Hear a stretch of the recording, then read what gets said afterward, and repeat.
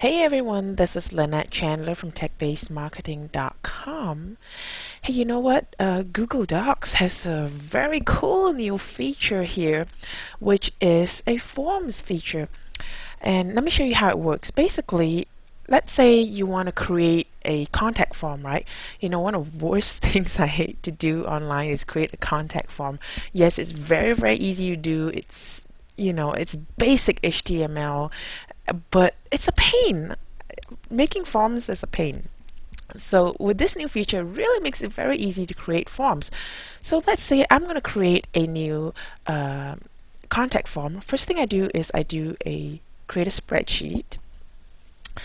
And then, just for my purposes, I'm going to have header names here. I'm going to put a name, and I'm going to put email address, and then I'm going to put a comment. Okay, and that should be okay. Of course, you might have a much more complex and different contact form. And then I'm going to save it, and I'm going to just name it contact form. Alrighty, so now that I've saved it, the next thing I would do is I would go to share. Click on share over here, and in this area right here is where you find this new to fill out a form. So I hit that button, and then I click start editing your form. Now this pop-up comes up and say, okay, what title do you want it? Alright, so maybe I don't want it to be contact form, I want it to be contact us. And then I can put in something in here, and I believe you can put in HTML, but I'm not sure, so you guys try it out for yourself. Okay, I can put in instructions here. Let's say contact us, complete this form, and we'll get right to it, or something like that. And then now you can change this, you can edit this field, and you say maybe you want them to put their full name, so you enter full name. And if you want some help text,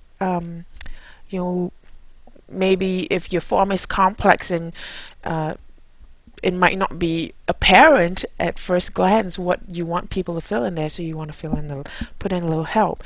Let me see your name, and a little help tooltip is always a good idea. And then you can change the format of the question. You can have it paragraph, so people have more space to enter their information. You can put multiple choice, where you enter all the different choices. You can have checkboxes, so this, or you can allow them to choose from a list of items. Of course, this is name, so I want it to be text, and I save it. And same thing I want to do, maybe I don't want to put email address, I want to say your email address, and I want to put there, please double check this. Okay.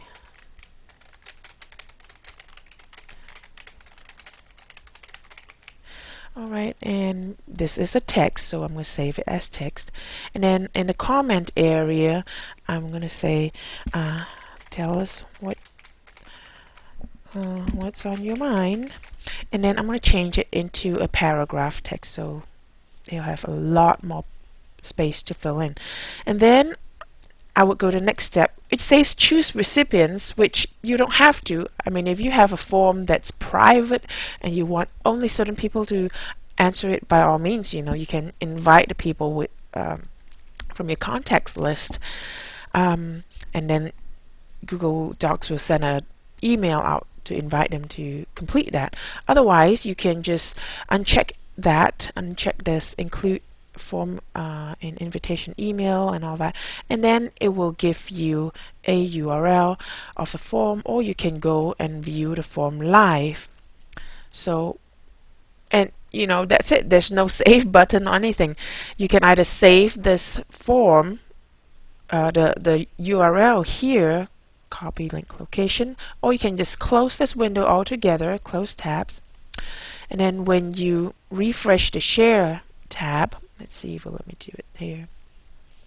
Oh yeah, I'm going back to share. And then look down on this side. It says go to live form. So you can click on that and grab the URL off there too. And of course you can always redirect. And this is what my form looks like. Of course, you know, when you do something with Google Docs, you will always have this little powered by Google Docs and links to their site and stuff like that.